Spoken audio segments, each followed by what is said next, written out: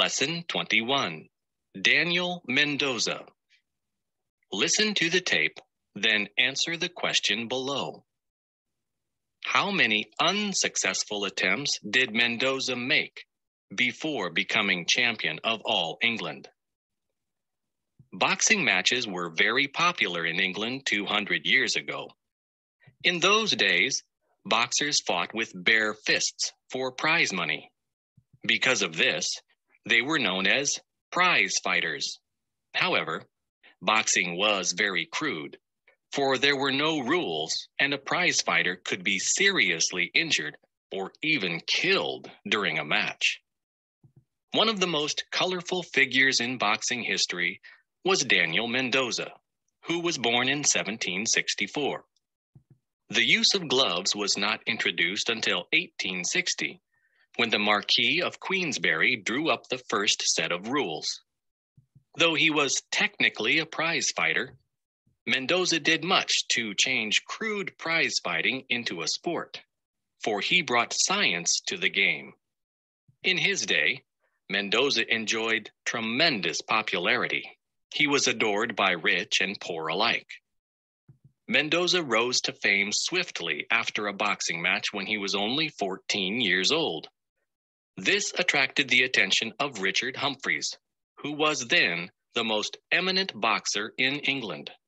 He offered to train Mendoza, and his young pupil was quick to learn.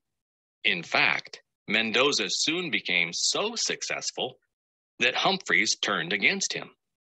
The two men quarreled bitterly, and it was clear that the argument could only be settled by a fight. A match was held at Stilton, where both men fought for an hour. The public bet a great deal of money on Mendoza, but he was defeated. Mendoza met Humphreys in the ring on a later occasion, and he lost for a second time. It was not until his third match in 1790 that he finally beat Humphreys and became champion of England. Meanwhile, he founded a highly successful academy, and even Lord Byron became one of his pupils. He earned enormous sums of money and was paid as much as £100 for a single appearance. Despite this, he was so extravagant that he was always in debt. After he was defeated by a boxer called Gentleman Jackson, he was quickly forgotten. He was sent to prison for failing to pay his debts and died in poverty in 1836. Lesson 22. By heart. Listen to the tape, then answer the question below. Which actor read the letter in the end, the aristocrat or the jailer? Some plays are so successful that they run for years on end. In many ways, this is unfortunate for the poor actors who are required to go on repeating the same lines night after night. One would expect them to know their parts by heart and never have cause to falter. Yet this is not always the case. A famous actor in a highly successful play was once cast in the role of an aristocrat who had been imprisoned in the Bastille for 20 years.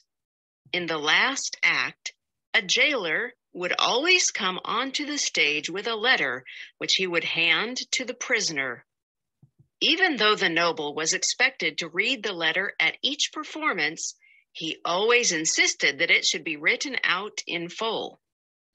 One night, the jailer decided to play a joke on his colleague to find out if, after so many performances, he had managed to learn the contents of the letter by heart. The curtain went up on the final act of the play and revealed the aristocrat sitting alone behind bars in his dark cell. Just then, the jailer appeared with the precious letter in his hands. He entered the cell and presented the letter to the aristocrat. But the copy he gave him had not been written out in full as usual. It was simply a blank sheet of paper. The jailer looked on eagerly, anxious to see if his fellow actor had at last learnt his lines. The noble stared at the blank sheet of paper for a few seconds. Then, squinting his eyes, he said, "The light is dim. Read the letter to me." And he promptly handed the sheet of paper to the jailer. Finding that he could not remember a word of the letter either, the jailer replied, "The light is indeed dim, sire. I must get my glasses." With this, he hurried off the stage. Much to the aristocrat's amusement, the jailer returned a few moments later with a pair of glasses and the usual copy of the letter, which he proceeded to read to the prisoner. Lesson 23. One man's meat is another man's poison.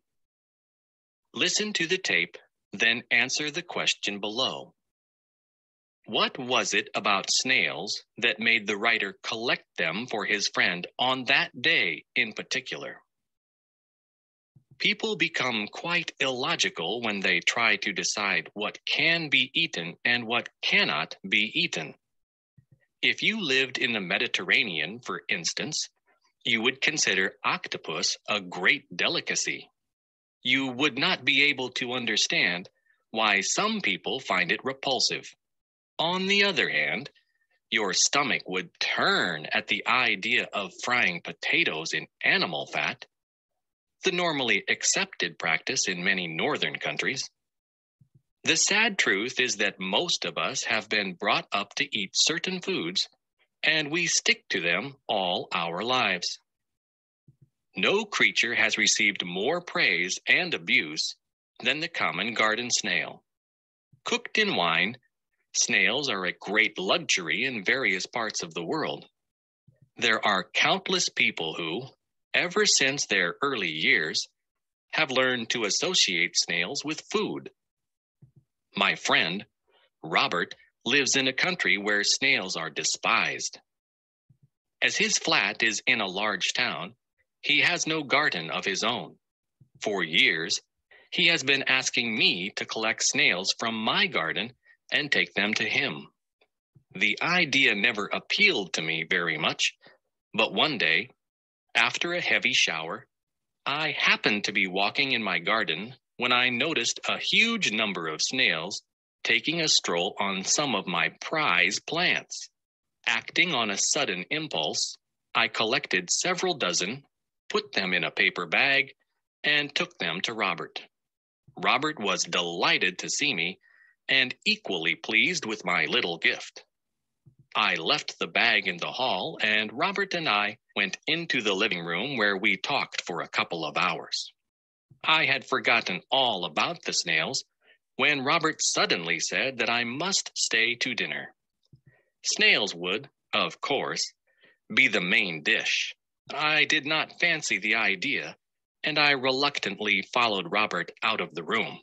To our dismay, we saw that there were snails everywhere. They had escaped from the paper bag and had taken complete possession of the hall.